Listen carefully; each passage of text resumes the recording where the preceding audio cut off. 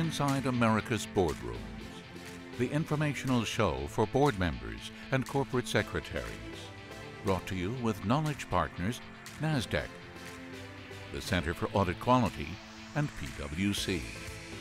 Along with content contributors Equilar, Meridian Compensation Partners, Wilson Sonsini Goodrich and Rosati, R.R. Donnelly, and the Society of Corporate Secretaries and Governance Professionals.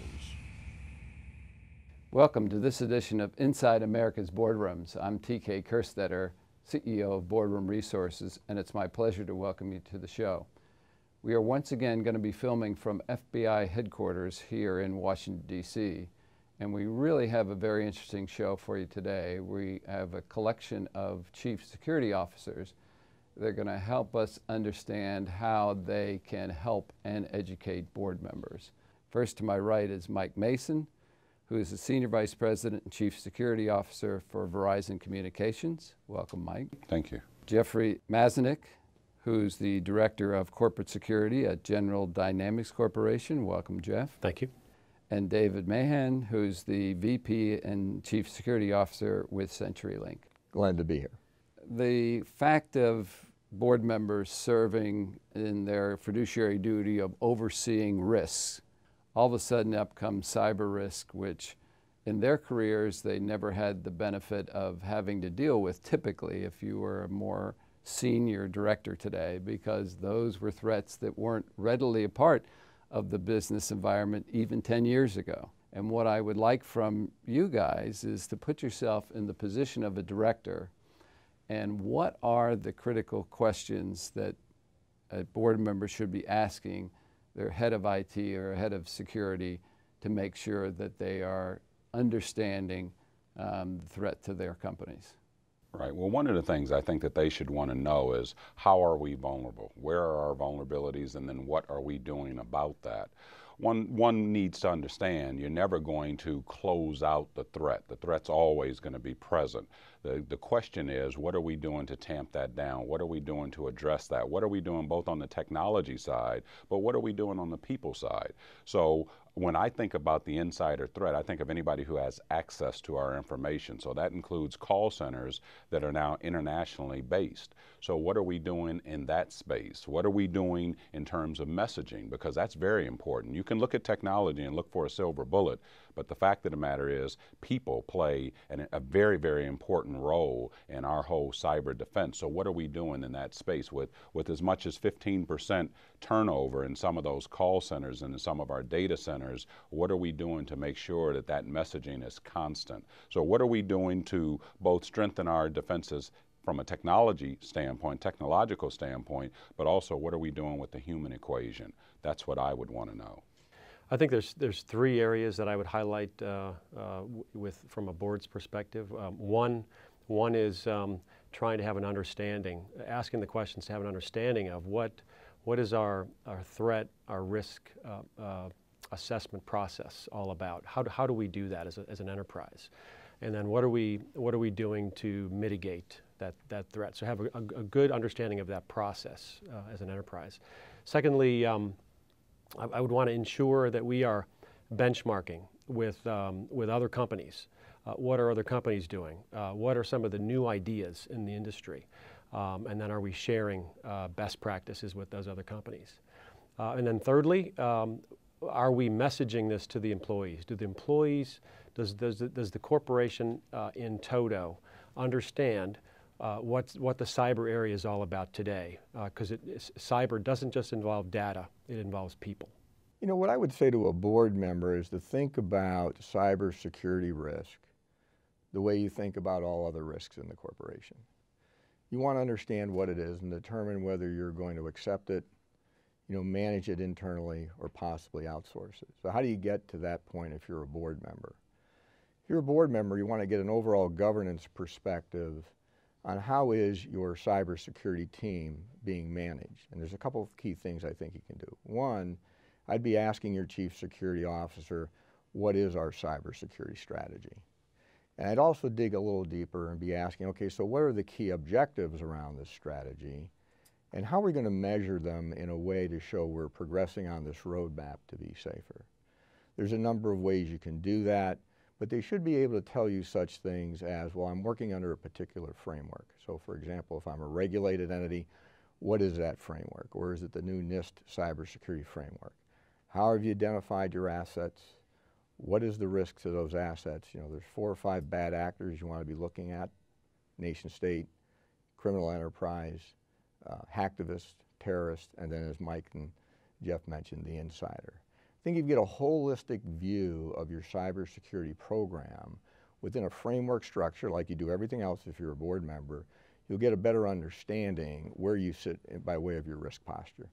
You always hear that you need to identify your assets. But the other challenge you have is to prioritize those, because you're not going to be able to protect everything. I mean, there's not endless budgets to be able to protect everything. Do each of you participate in setting those priorities, or are you sort of responding to division heads and boards of directors and senior managements about what they value, or is that a collaborative effort? This is a critical part of doing our business in the corporate setting.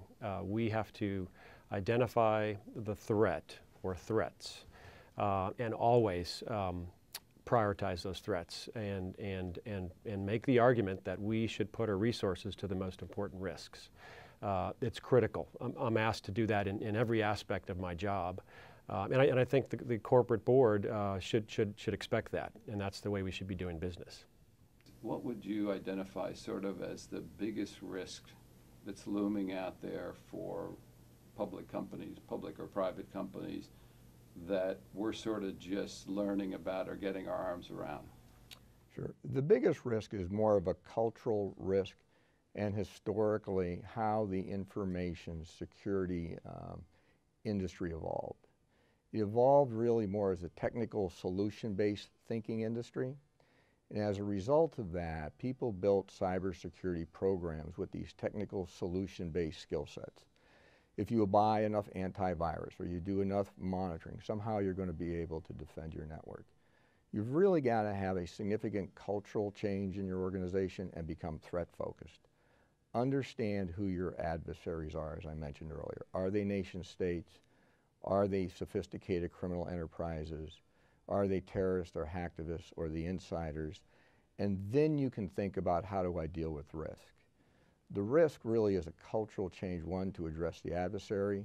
The second thing I would say is to truly understand your network. There's the network you actually have, and there's the network you think you have. Given the volume and sophistication of threats and the number of people who utilize your network, many corporations don't actually understand who's accessing their network. And then the other big risk is the one that we've always had and hasn't gone away. Many corporations are not doing the basics. They are not patching known vulnerabilities where malware already exists to exploit those vulnerabilities. And if you can move that from a cultural change to understanding your network, to understand doing the basics, that alone will put you in a significantly more secure posture. I would say the biggest risk that we look at is the changing landscape, and the fact that so much of our work today has been, so much of our critical work today has been sent overseas, and you get an attenuation of policy and protocols as you get further and further away from the mothership, if you will. And the manner in which data can be exfiltrated today is far more significant than, for instance, when I joined the FBI in 1985, when we didn't have any computers. So one of the biggest risks to me still remains our people, not bad people. I'm talking about good people doing legitimate work, but in unsecured ways. And it's harder to control that when you've got 400 people working here and 500 people working here in international locations. We have a really forward-leaning insider threat program that places security resources inside vendor locations. And I think it not only helps prevent exfiltrations of information, but it also helps build a more security conscious and compliant conscious workforce. And I just continue to think that that's critical. We keep sometimes trying to defeat the cyber version of the USS New Jersey with its big 16-inch guns, while the guy in the canoe with the old 38 wheel gun is killing us. I think I would answer it with the same basic perspective, but I would do it in a slightly different way.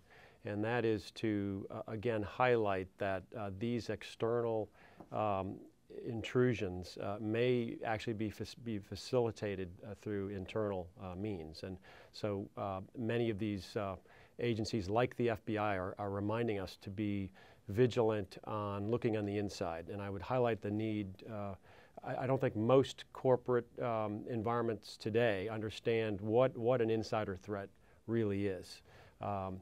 Many of the intrusions coming from outside are facilitated from their own people on the inside, witting or unwitting. And this takes a dramatic cultural shift to begin to build a team inside and not see this as a spy program, but to see it as a building our trademark program, building our people, enabling our people to push the company forward. So HR and legal and ethics and compliance and security and cyber working together to change that cultural perspective. One of the things that's critical is having the confidence that you have the right person in the right place for your cyber, overseeing your cyber risk. How would you guys recommend, when you really don't know whether somebody's in the beginning telling you the facts or not, okay, how would you guys, if you were directors, go about ensuring that you had the right people in the right place? I would take initially a look at your holistic cybersecurity program. Do you have one? How mature is it? Is someone able to explain it to you? And then as a board member, you'd also want to be trained at a very high level, just like you are in many other financial matters that you have oversight over. You get a high level understanding through the board training program on what cybersecurity is. And then I would, if you had any doubts at that point, bring in a third party to conduct an assessment. There's some very good firms out there. And I think it's always helpful to have third party confirmation that you have the right team in place and you have the right roadmap to make your corporation as secure as possible. Anything to add to that? Well, I would just look at, first of all, having a well-defined version of what the threat is, and then I'd ask for metrics of success. I'd develop a relationship. I'd want to develop a relationship. If I was a director on a board, I'd want to know what is it we're combating against? What does an anomalous situation look like? What are we measuring against? What's the norm? Because I'd want to know that they were engaged with that. We weren't just collecting data and collecting data and collecting data, but we actually knew what the threat was and we were collecting against that. I just want to know, just like a business person understands when a product is successful. They have certain metrics of success that determine that a product is successful. I would want to know from my cyber person, how do you know you're successful? How do you know you're better than you were last year?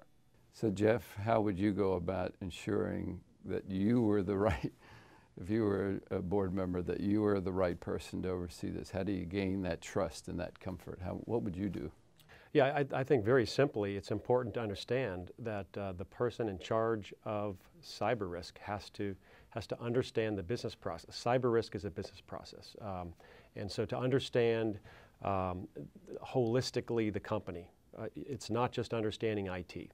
It is understanding HR, it's understanding security, and it's understanding what that company does and who they interact with. And you can always bring in a super duper established company or individual to lead the charge on that IT expertise. But this person needs to understand, how does this company work and how are we going to protect our information? Yeah.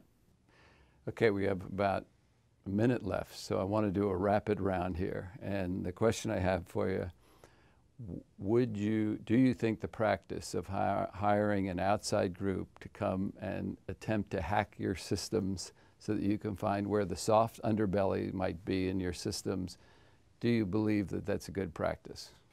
I think you have the white hat industry out there, if you will, so I certainly think there's some value in that. You don't want to have it declared open season on your systems, though, so I'd want to bring, if I did that, I want to do it in a very controlled fashion. Absolutely. Pen testing, we do it. We need to do it. You need to see where the soft side is. Every issue has an offense and defensive side, and you need to see both. Yes, but make sure you have very clear objectives when you bring them in. Have rules of engagements put in place, have controllers, because they can inadvertently do a lot of damage to a system, during this process. Well, there's so much more I'd like to talk about. We've only just scratched the surface, but Mike, Jeff, Dave, I want to thank you for taking the time And I hope that this certainly helps board members through their thought process of trying to oversee this important threat. So with that, that will conclude this edition of Inside America's Boardrooms. We hope you enjoyed the show. We'll be back again next week to take a look at another critical topic that'll help you be a better board member or committee member. So we'll see you then. Join us again next week for Inside America's Boardrooms. Brought to you with Knowledge Partners, NASDAQ, the Center for Audit Quality, and PwC. Along with content contributors Equilar, Meridian Compensation Partners, Wilson Sonsini Goodrich and Rosati, R.R. Donnelly, and the Society of Corporate Secretaries and Governance Professionals.